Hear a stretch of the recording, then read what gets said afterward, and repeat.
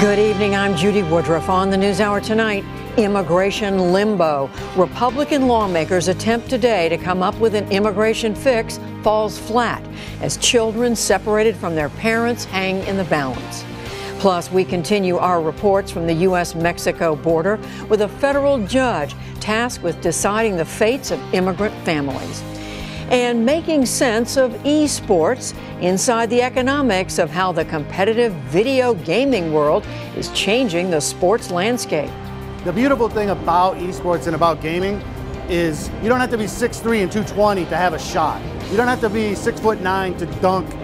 Anybody can come, male, female, any race, any gender, as long as you have some basic physical functionality. It's a level playing field. All that and more on tonight's PBS NewsHour.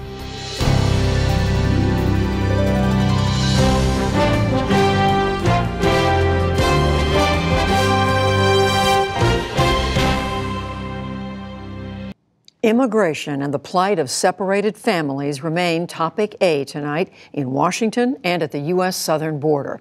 But Republicans are still divided over how to change immigration law, and more than 2,300 children are still being held separately from their parents. Congressional correspondent Lisa Desjardins begins our coverage. Mixed reactions came from across the country today after President Trump's reversal on family separations. From protesters in Milwaukee, angry that entire families will now be detained.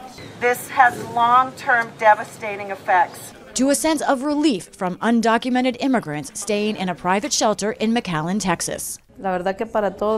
This is good news for the Hispanic community because no one has the right to separate children from their parents.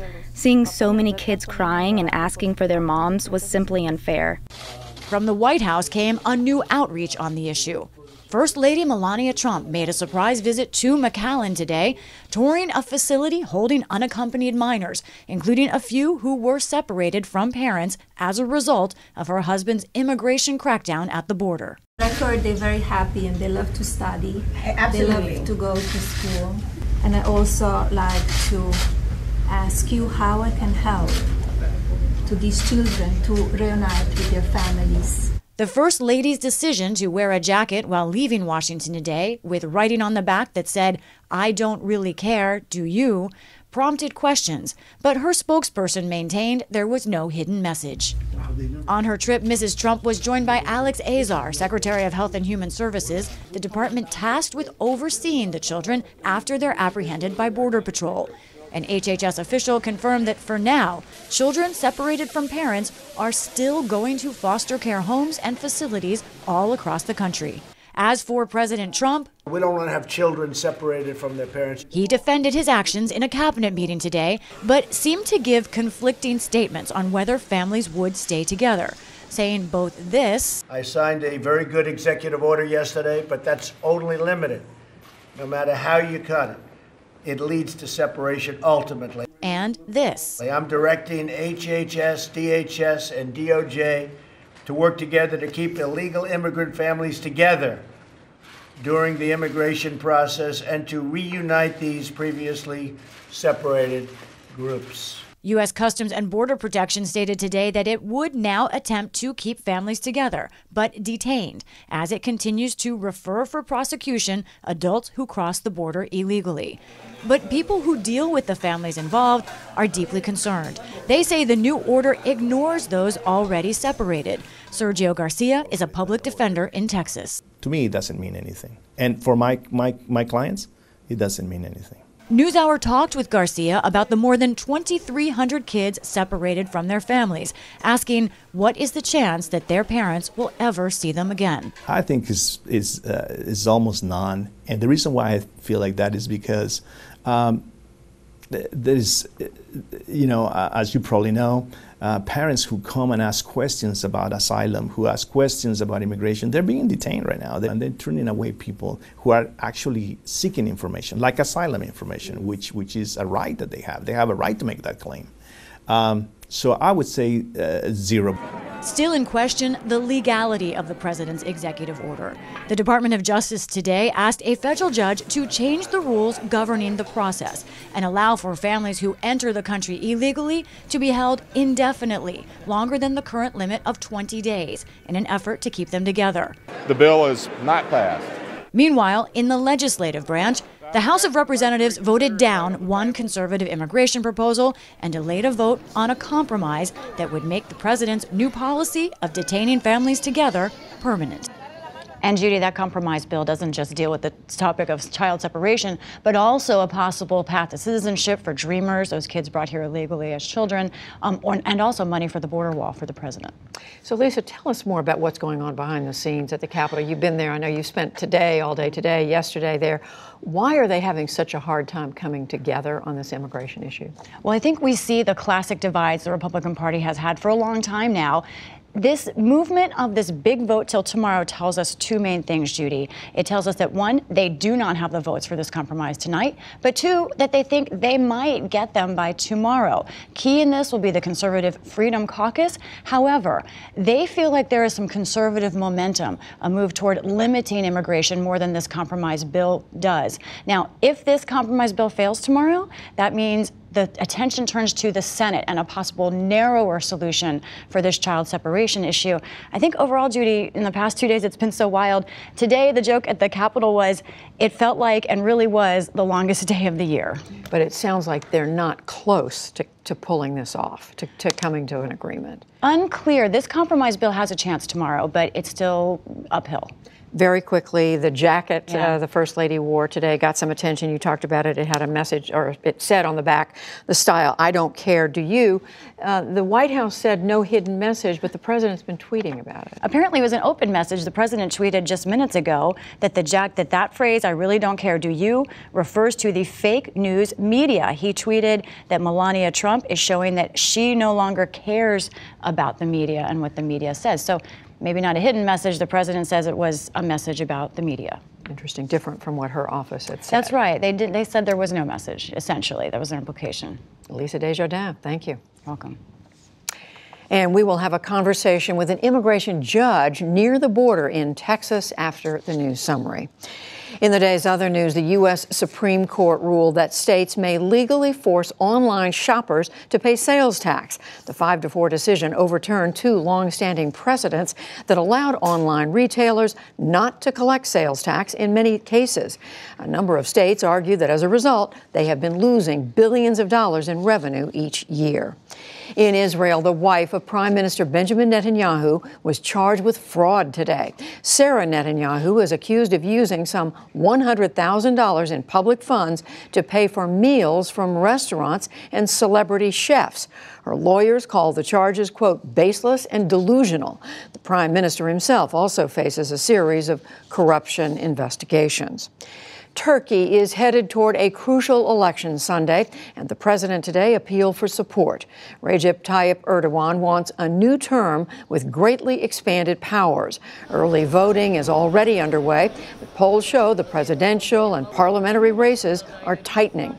Erdogan's opponents are warning against one-man rule.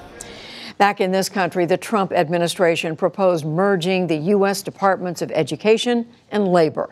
Budget Director Mick Mulvaney spoke at today's cabinet meeting and laid out an extensive plan for reorganizing the government. He called for creating a single Department of Education and the Workforce. We think that makes tremendous sense because what are they both doing? They're doing the same thing. They're trying to get people ready for the workforce. Sometimes it's education, sometimes it's vocational training, but they're all doing the same thing, so why not put them in the same place? The plan would also create a single food safety agency, among other changes. Many of them will first need congressional approval. The U.S. House of Representatives narrowly approved a new farm bill today that sets tougher work requirements for food stamp recipients. The larger bill renews a broad array of crop and nutrition programs. It now moves to the Senate, which favors a more modest measure without the tougher food stamp provisions. The CEO of the technology company Intel has resigned over a consensual relationship with an employee. The company said that Brian Krzanich violated its non-fraternization policy. It gave no details. Krzanich joined Intel in 1982. He became CEO in 2013. Trade tensions again kept Wall Street on edge today. The Dow Jones Industrial Average lost 196 points to close at 24,461. The Nasdaq fell 68 points, and the S&P 500 slipped 17. From New Zealand today, word of a happy arrival. Prime Minister Jacinda Ardern gave birth to a baby girl. Later, she posted a photo with her 7-pound newborn alongside her partner, Clark Gayford. The late Pakistani Prime Minister Benazir Bhutto was the only other world leader to give birth while in office. And on a sadder note, Coco, the famed gorilla who knew sign language, has died at a preserve in California. She was born at the San Francisco Zoo and learned to sign as part of a project with Stanford University. Her capacity to communicate and show emotion gained renown and was featured in documentaries. Coco the gorilla was 46 years old. Still to come on the NewsHour, how the immigration debate is playing out in court. Navajos seek to redraw new political lines by rewriting the election map, and much more.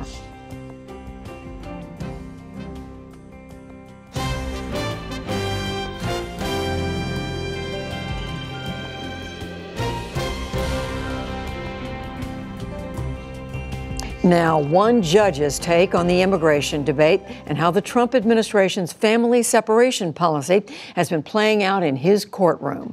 Amna Nawaz sat down earlier today with Judge Robert Brack. He's a federal district judge based in Las Cruces, New Mexico. The vast majority of the work you do here, of the cases you see in your courtroom, deal with immigration. You have a front row seat to how the changes in policy affect what you do. You said it looks like we're in the death throes of a system that's been on life support way too long. What did you mean by that? So I think we all agree and have for many years that our immigration system is broken. And as heartbreaking as this crisis along the border was this last couple of weeks, a guy that shows up here every day and does this every day has to find hope somewhere. And I'm hoping that maybe the moral outrage associated with what's happened will be the thing that the catalyst that finally makes us look hard at this immigration system that we all agree needs to be fixed. And if that's the case, then this was the last gasp, of that system, and maybe we can replace it with something that makes sense, that's humane and compassionate, and still addresses our security needs and our labor needs. Most federal judges, I think, don't speak out about these kinds of things, it's fair to say. But you've been writing letters over the years. You wrote one first in 2010 to President Obama. You've written many since then. Why? Why are you talking about this right now? I'm not comfortable doing it, and I never set out to be the spokesman for the federal judiciary on this issue. And the fact is, judges have a constitutional lane that they need to stay in, and I'm trying to be sensitive to that. I have been promised, we have as a nation have been promised immigration reform ever since I've been here, 15 years. Fits and starts, never has happened. In my view, I am just reporting back from the front lines about what I see and what I know and how I experience the immigration problem, and I'm hopeful that this information that I'm providing will inform a debate that will finally happen. No other federal judge comes close to your sentencing record, right? Over the last 5 years, I was reading that you've been sentenced nearly 6,000 defendants for felony immigration violations. And your critics will say you are then sending them back to the same system they were fleeing, which is not necessarily compassionate. They say that will be your legacy. What do you say to that? Well, you know what? There's some truth in that. As a federal district judge, I'm the only one down here that can sentence the people that come before me. And I guess I could say, as some of my critics have recently said, if I'm conflicted in this way, I should quit.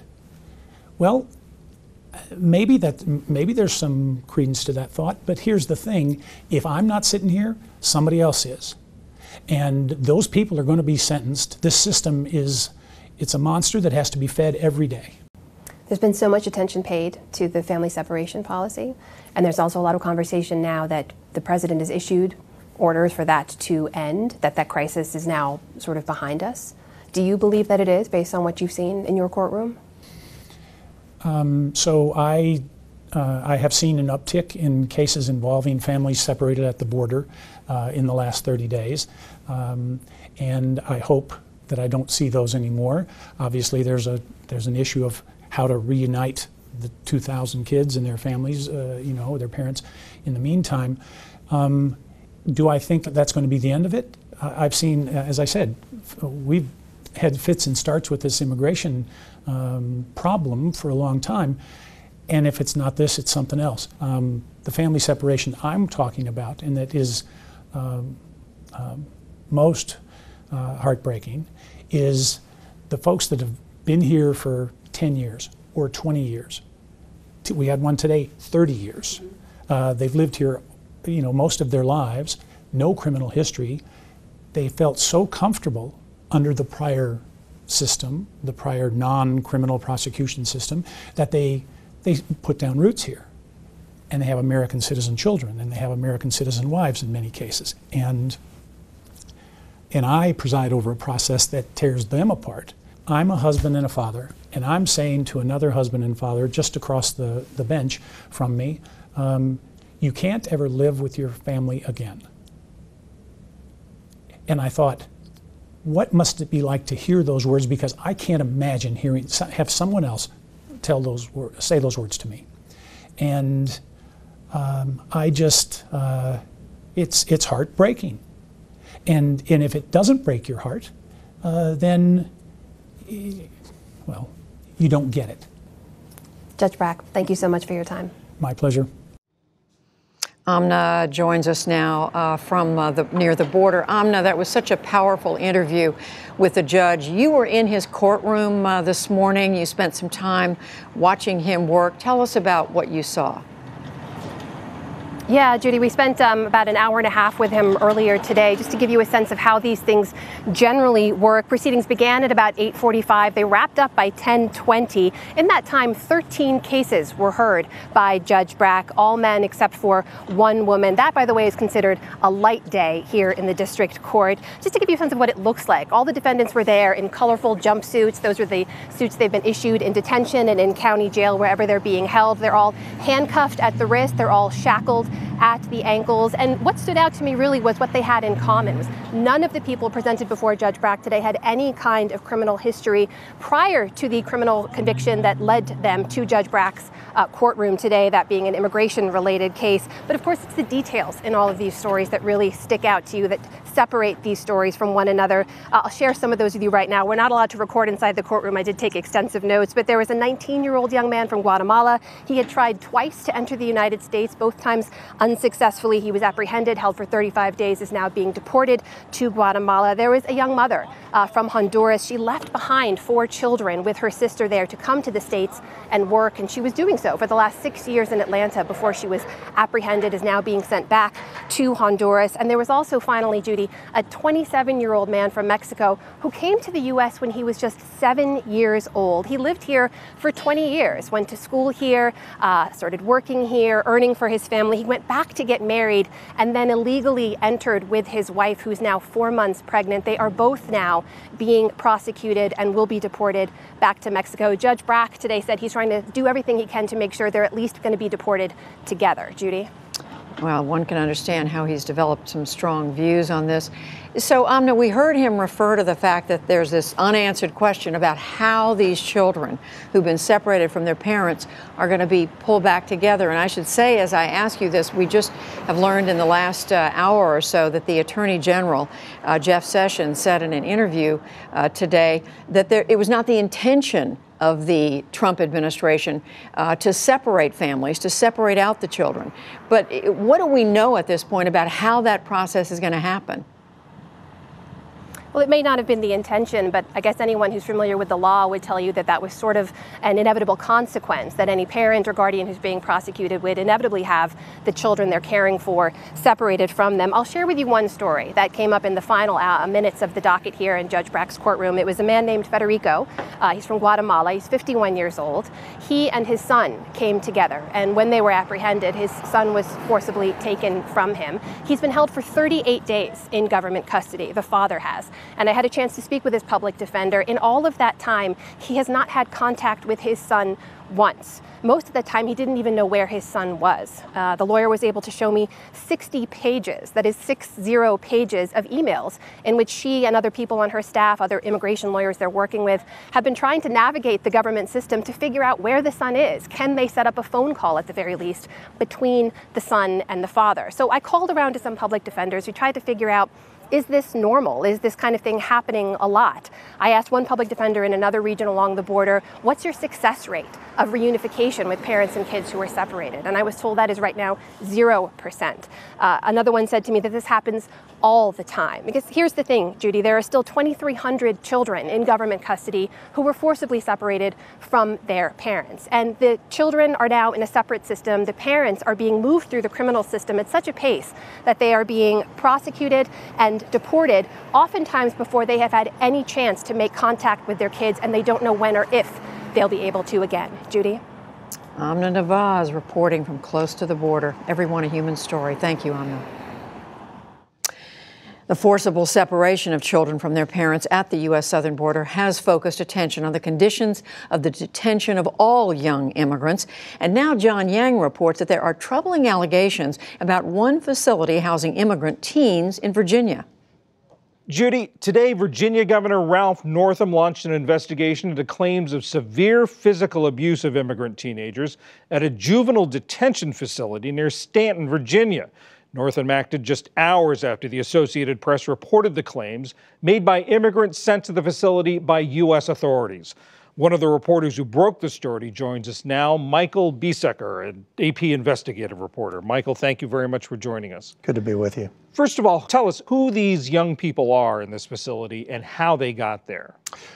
Well, the 6 sworn statements that were filed as part of this lawsuit were from mostly kids from Central America and Mexico who crossed the border as unaccompanied minors and then were picked up by immigration authorities and put into the system under the Department of Health and Human Services' Office of Refugee Resettlement, which essentially puts these kids in shelters, in facilities that will house them while their immigration cases, often, seeking refugee status, wind their way through immigration courts, which can take years.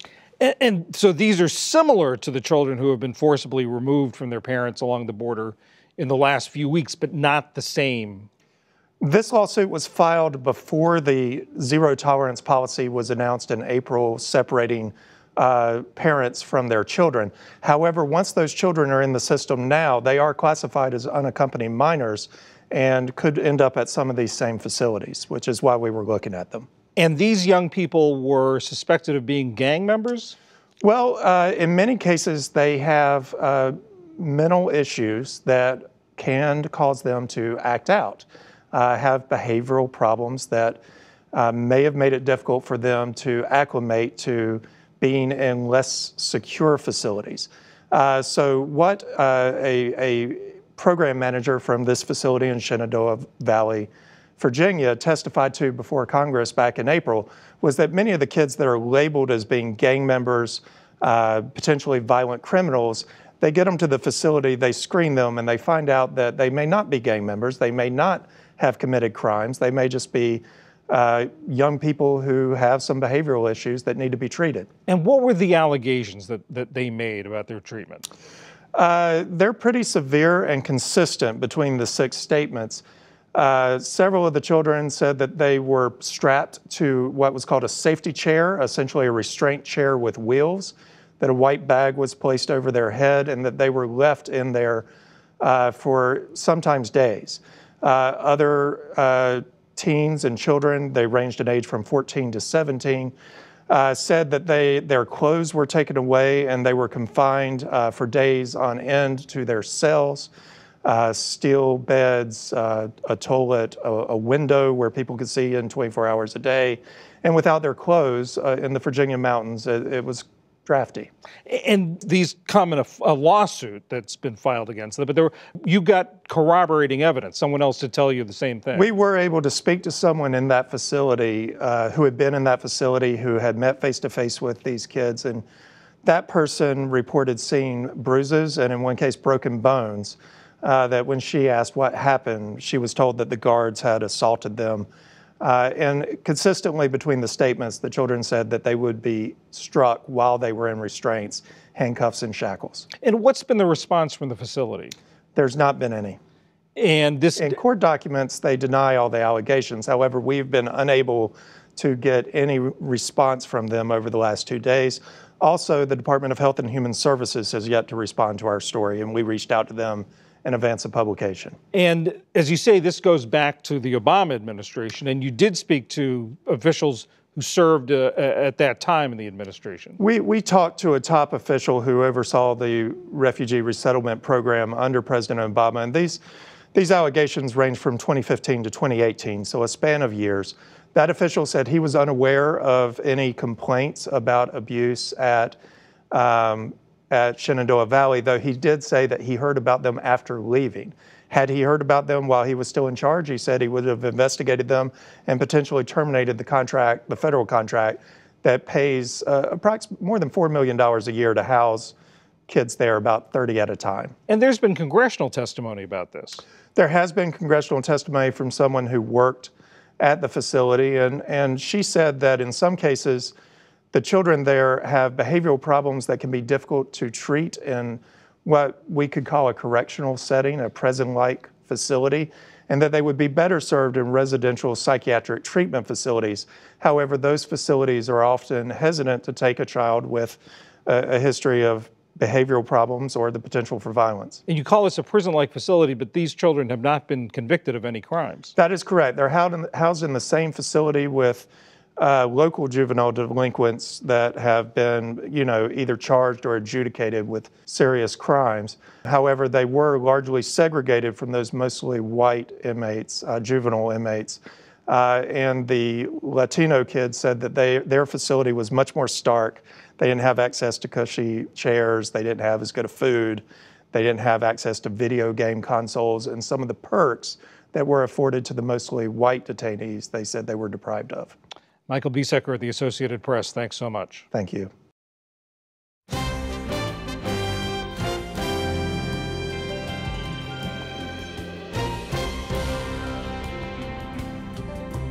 Now, how voting district maps are drawn can help determine which political party controls power.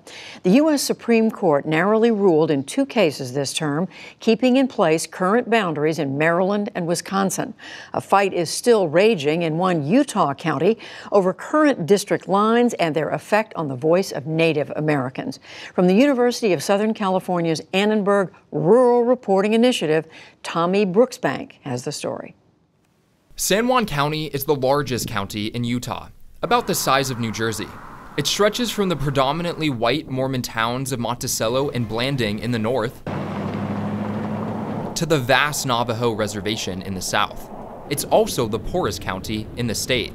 The Navajo reservation, the unemployment rate is around 72%. Rebecca Benally's county district includes the Navajo reservation. She is currently the only Native American serving as one of 3 county commissioners, even though the Navajo are a majority of the total population. But that could change when residents go to the polls for a special election in November. Late last year, a federal judge ruled that the county voting districts had been gerrymandered, in violation of the Constitution, by lumping the Navajo into a single voting district. The ruling was a huge victory for the Navajo Nation and for Wilfred Jones, a plaintiff in the lawsuit. There was some tears that was shed at that moment for my family on my side. Jones decided to sue because he argued Navajo residing within the county district that includes the reservation had been denied critical services.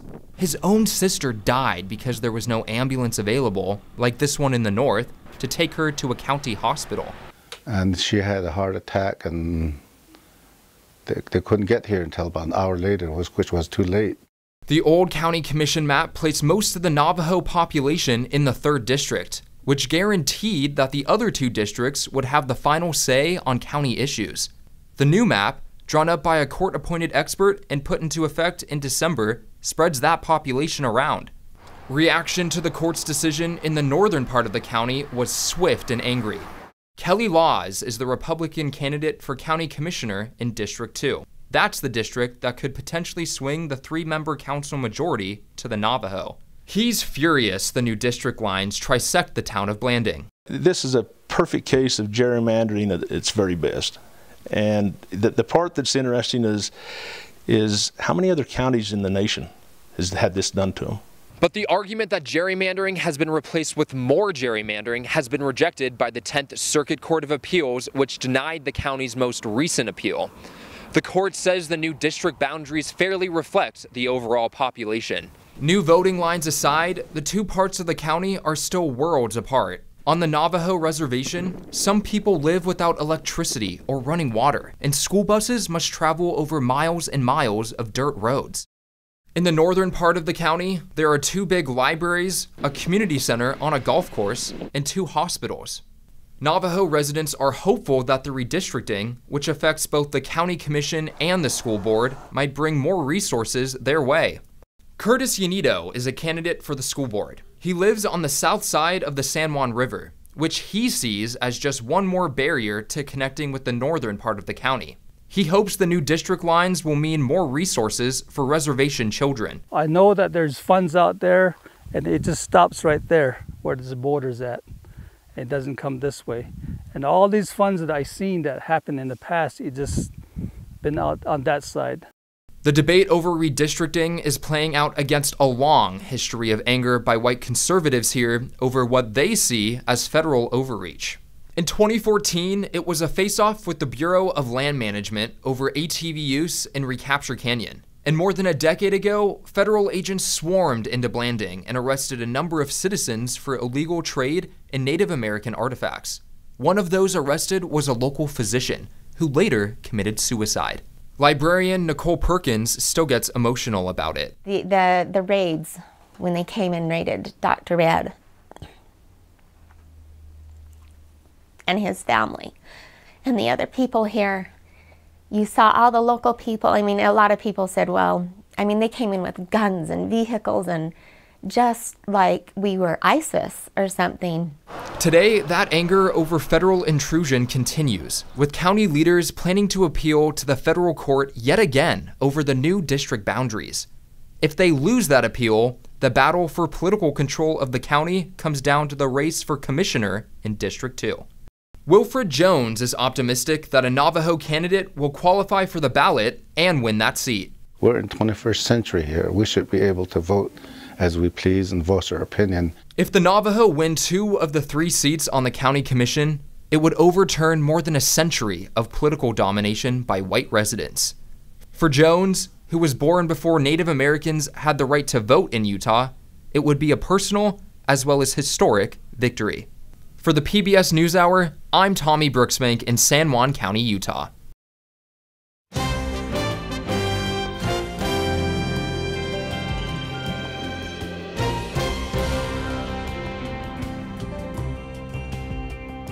Now, the plans to revitalize the newspaper of note for the United States' second largest city, the Los Angeles Times. Patrick Soon-Shiong is a multi-billionaire surgeon, entrepreneur, and part owner of the LA Lakers. He spent $500 million to buy the paper, which has faced big setbacks in recent years. As critical as it has been to the city of Los Angeles, the LA Times has struggled with huge financial losses. 2/3 of the staff laid off over time. 3 top editors replaced in 18 months, and there have been multiple publishers. Soon-Shiong is also an immigrant born to parents who had fled China during the occupation by Japan during World War II. And he joins me now from Los Angeles. Patrick Soon-Shiong, congratulations. And you're investing in a newspaper at a time when fewer and fewer people are reading them. Why? Well, I think it's so important for democracy, it's so important for education, it's so important for this country. And it's an institution that I think we need to protect. And to me, I grew up in apartheid South Africa, and the only thing that was my respite was the newspaper, frankly. And, you know, and you and I had a little bit of a conversation about this not long ago when we talked. What is it about journalism today that you think you can make thrive? Because we look across the country, newspapers are struggling, people are moving to digital. What is your dream here? Well, the first thing is there's a fundamental need of this issue of truthful news, right? I think that truly and as I said in my letter, I think fake news is a cancer of our times, and frankly, the social media allows this proliferation of metastasis. I think the place where we need to find truthful information and journalistic integrity is in the newspapers. But I think we also recognize that we have this problem of where technology is now taken over, where people want news, where they want to read it, where they can read it, wherever they may be, and the digital mobile platform. I still am of the old school. I still, as I said, love the tactile feel of a physical print and what I call leisurely reading. But we need to adapt and adopt very quickly in real time into this whole new world of the digital age. So today I think journalists need to have cross-technology skill sets. They need to podcast, they need to do what I'm doing here, TV interviews and print. It's a very different life for the journalists, but without journalists giving us good, real investigative reporting, I think we will lose a lot in terms of this institutions. Do you think you can do this and be profitable? After all, it's a business. No, it is a business. And I said, this is not a philanthropic exercise. This is not an exercise of vanity. This is an exercise where this business has to now, as an institution, survive. The New York Times and the Washington Post have shown, in fact, if they create great, important stories with great journalists, they can adopt, and we must. And so the answer is, I'm hopeful. We are not concerned or scared of technology. Part of my work in cancer, doing genomic sequencing and cloud computing and machine vision and artificial intelligence, I think we can bring all of this to bear and still create a model that thrives. And you're working with a newsroom that has lost, as we said, a large percentage of its staff, of its reporters. You're dealing with a place that's been traumatized virtually in recent years. What's it going to take to turn that around? You know, I speak to my newsroom and I said this is like a battered child syndrome, right? I completely get that. They have been traumatized. So the first thing we did was yesterday we announced Norm Pilstein as the executive editor. The day next, Chris Wisselman, who's come in as the transformation editor. I think the idea is to actually strengthen the newsroom. The journalists are lifeblood. So this is the first time they will have stability. This is not a one-year program, 10-year program. I see this as a lifelong program for us to really create stability. So I think if we actually are able to track the best talent, and California is a unique ecosystem to itself, we'll be able to do fine. You do come to this, Patrick Soon-Shiong, as someone who didn't come out of journalism, and you said yourself your investments have been in, you're a physician, your investments have been in healthcare and pharmaceuticals. The LA Times itself has written a story about you earlier this year, controversies in your business career. Were they accurate in those stories? And do you think your background is a fit for this? Well, first of all, that's the first thing I told the LA Times newsroom. They should feel free to write anything and everything about me, completely independent of me as the owner, as long as it's fair and truthful. I think that should be the standard for anybody. Fairness, honesty, and truthfulness is all any person could ask for. But with regard to my background, I look upon journalists very much like scientists. They love discovery. We love discovery. We love the truth. We want to find the basis of the truth, and we love publishing. So while my background has been in discovery, working with scientists and physician scientists, I look upon journalists as such. If we're going to do opinions, however, we should very, very clearly say this is an opinion, and everybody should be allowed to have the opinion, whether it be right opinion, left opinion, or middle road opinion. So I think the opportunity for us now to create an educational forum, a forum that will inspire, a forum that will inform, and a forum that will provide entertainment, so to speak, even sports, arts, lifestyle. So I'm really excited. It's a steep learning curve for me, but I'm really excited about this next episode of what I'm going to be doing. Dr. Patrick Soon-Shiong, the new owner of the Los Angeles Times and the San Diego Union. Again, congratulations. Thank you so much, Judy.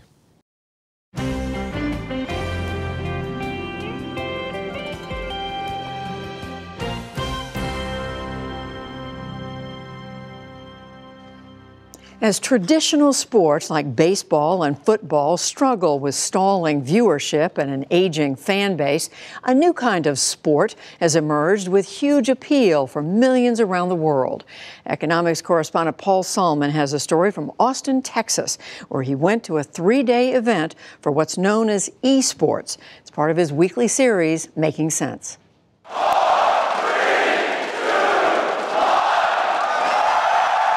Pro sports, and they don't get any hotter than this. In the US, in France, in Poland. The fans are in ecstasy, and sometimes despair, over esports, electronic sports. What in God's name is that from... That's right, they're playing video games for money. Big money. Come on, you ask, this is sports? Well, the Olympics are considering adding esports because they've mesmerized the digital generation, while traditional sports worry about decline. We're not really concerned anymore about this hang-up of, like, is it sports or not? We're at DreamHack in Austin, Texas. Canadian Mike Van Driel here from Sweden to manage the event. And while DreamHack Austin drew a crowd of only 30,000, $30 just to watch, $89 if you also BYOC, bring your own computer, to play in the amateur pen. But you know how many times fans will tune in online? I mean, easily 100 million. 100 million? Yeah. The box office take in Austin, nearly $1 million. But this is just one of the dozen or so events DreamHack hosts every year. We're doing 2 events in the US, 2 events in Spain, and then in 2 weeks from now we'll be at kind of the original event in Jönköping, Sweden. And how many people come to that? About 55,000. In Jönköping. That's standing room only at Yankee Stadium. Moreover, while we were at DreamHack, a separate tournament was taking place at a resort in Wisconsin, and there were others all over the world. There's so many events happens on the same weekend because there's not enough weekends. Following the fans, of course, the money. Growing at 40% a year, esports figure to gross nearly $1 billion by the end of 2018. 40% or so from sponsorships, 20% from ads, another 20% from media rights. At DreamHack, signs of the new money were everywhere. High-tech cameras on cranes. This is it. This is the finale. So-called casters call the action play-by-play, streamed live, worldwide, as the pro gamers play for rich prizes, in addition to their substantial salaries. They're well over 6 figures. And then, you know, the sky's the limit with prize money. That's Shazam, Shazeb Khan, a star whose pro esport is Counter-Strike. 5 terrorists try to plant bombs, and 5 counter-terrorists try to deter them permanently. As well, Guardian just put one down. Can he find a second? You better believe he can. Whoever neutralizes the opposing team first wins. Shazam plays for Complexity Gaming, one of scores of pro esports teams in various leagues playing different esports video games. Dota 2, PUBG, Overwatch, League of Legends. They all compete for top talent, like Shazam. Be careful, that Shazam with another great shot on entry. Last year, Complexity was bought by Dallas Cowboys football boss Jerry Jones, who's been joined by traditional sports moguls like Bob Kraft of the New England Patriots football dynasty, who's invested in a league for the video game Overwatch. Team Complexity, which makes its money from corporate sponsors at its cut of tournament winnings, provides plenty of support. We've got a personal fitness sports psychology coach. He helps us with pretty much everything we need in terms of like even teaching some of the players how to cook, giving advices on like, fixing your posture. Hey, posture is key if you sit as much as these guys do, practicing 8 to 10 hours a day. But look, says the entrepreneur who founded and then sold the Complexity team, Jason Lake. The beautiful thing about esports and about gaming is you don't have to be 6'3" and 220 to have a shot. You don't have to be 6'9" to dunk. Anybody can come, male, female, any race, any gender, as long as you have some basic physical functionality. It's a level playing field. There is one physical hazard, carpal tunnel syndrome. Daniel Rodriguez, aka Chudat. If I play for about 1 or 2 hours, my fingers are pretty much, they just start to hurt. Chudat rules at Super Smash Bros. Melee, a mostly gun-free mano-a-mano affair released way back in 2001. But Chudat's esport was shelved for a sequel, Super Smash Bros. Brawl, and both he and the game appeared to be obsolete. I tried picking up the game, I tried playing, and I was no good at it. So I had to kind of like drop Smash, and I had to focus on like my real life. So I got a job, and then I went back to school. Luckily, a 2013 nostalgia documentary revived Melee and Rodriguez's career, for the time being. People think that this game will dry up, and it would just like completely disappear. Well, what do you do after that? I got to go back to school and get a job. So unlike baseball or golf, video games go, video games come, and sometimes quickly. The video game of the moment, soon to become a pro esport with a league of its own, Fortnite, a shoot-'em-up featuring a battle royale. 100 players drifting down to an island and then sniping away to emerge as sole survivor. With promised tournament prizes of $100 million next year, Fortnite threatens to become the biggest esport of them all, and was plastered on screens throughout DreamHack. Released less than a year ago, the game already has 50 million players, in part because it's free, while a typical video game costs $50 to $60. So how can it offer $100 million in prizes? Because Fortnite has turned out to be a superb virtual merchandiser. Matthew Adams, playing Fortnite at the BYOC area of DreamHack, is one of its customers. You can earn dances and buy them, like here's a break dance. A break dance. Like an old times, like disco. And you could either earn those dances for your character, or you can buy them. Or you can buy them in the shop. And how much does a dance cost, roughly? Like $2. $2 a dance. Yeah. Skins, the outfits players don, are $10 to $20 a piece. As a result, Fortnite grossed $296 million on cosmetic items and weapons upgrades in the month of April alone. How many hours a day do you play this? Maybe like 5. I play a lot. I think that it'll be as popular as baseball, basketball, and those sports. It's just a matter of time. Matthew's dad, Zach Adams, is a pro athlete himself. A long drive golfer who's hit a ball 450 yards onto a fairway. He's taken up Fortnite to spend time with his kids. But now, wait a second. Maybe Fortnite is the next big esport, but doesn't the violence concern the father? A 2015 review by the American Psychological Association linked video games to increased aggression, though it found no link to violent crimes. I think that the parents that do allow them to play should be responsible to bring that to the top of the list. Matt's dad said he wasn't worried about a Fortnite addiction, but that was before the World Health Organization pronounced this week that such addictions can be a gaming disorder in extreme cases. Do you worry at all about the addiction factor? I asked him if he was addicted to the game. Right. He said, yeah. Yeah, I mean, it's tough to like put my finger on that, because if you balance your life with exercise, proper diet, and you're doing things to keep yourself mentally healthy, you can have a hobby that maybe isn't necessarily an addiction, but it's what you do, and it's what drives your life. I had one last question for Zach's son. Do you have any dreams of becoming a professional gamer? Yes. You do? Yeah. Do you think you have a shot? Maybe. For the PBS NewsHour in Austin, Texas, this is Paul Salmon, sticking to my TV economics career, at least for now.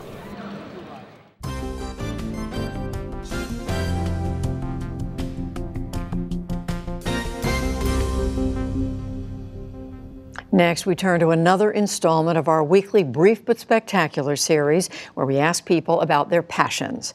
Tonight, in honor of LGBTQ Pride Month, we hear from YouTube contributor Jackson Bird. He hosts the podcast Transmission and creates videos for transgender people and for everyone to better understand the transgender community. I think it can be difficult for people to wrap their heads around gender, specifically cisgender people, people whose gender identity is congruent with the one that they were assigned at birth. It can be difficult for them because they've never had to question their gender, which is astonishing to those of us who are trans, because we spend so much of our time questioning gender and thinking about it in a very existential way and wondering why is gender and what is gender and how did this happen?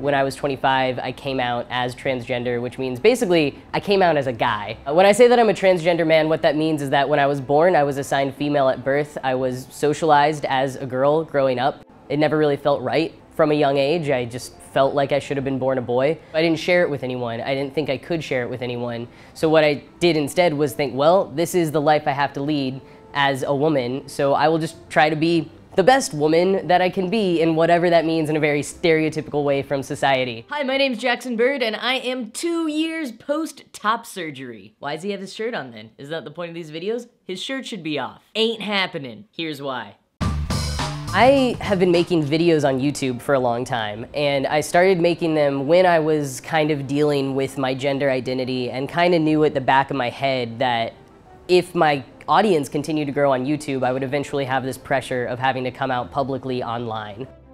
There's something in the trans community called living stealth, and only some trans people even have this privilege. What it means is that you are perceived enough, you are read as the gender you identify as, that when you go out and about in your everyday life, people aren't going to question your gender. For anyone who is not consistently read as the gender they identify as, it's so much harder because they're going out in public every single day, just living their lives and having strangers on the street, on the subway, the cashiers at the grocery store, giving them weird looks, maybe even dirty looks, making them like explain themselves anywhere they are. So that's an every single day, multiple times a day coming out process, on top of the very turbulent, traumatic one that you probably already had when you told your family and friends. If you're watching this and you're wondering what you can do to help close the gaps of inequality that exists between LGBTQ plus people versus straight and non-transgender people, I think the biggest thing is to just see the humanity in us, to raise up our voices, especially in so many places of media and community and spaces where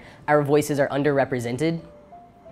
I did not have any transgender role models growing up. I hardly had any gay or queer role models growing up in Texas in the 90s. I didn't even know that transgender men existed. That lack of representation growing up made me literally feel like I was alone in the world and there was no one else like me. So to now get to be the role model that I needed as a kid is just indescribable. My name's Jackson Bird, and this is my brief but spectacular take on providing a platform for transgender people. And you can find additional brief but spectacular episodes on our website, pbs.org/newshour/brief. And before we go, we are sorry to share this passing. Charles Krauthammer, the syndicated conservative columnist and Fox News contributor, has died after battling cancer. He had not been on television for nearly a year and wrote a public letter earlier this month announcing that he only had a short time to live. Krauthammer, a former psychiatrist and paraplegic since a teenage diving accident, won the Pulitzer Prize for his commentary and was a best-selling author. Charles Krauthammer was 68 years old. And that is the NewsHour for tonight. I'm Judy Woodruff. For all of us at the PBS NewsHour, thank you, and we'll see you soon.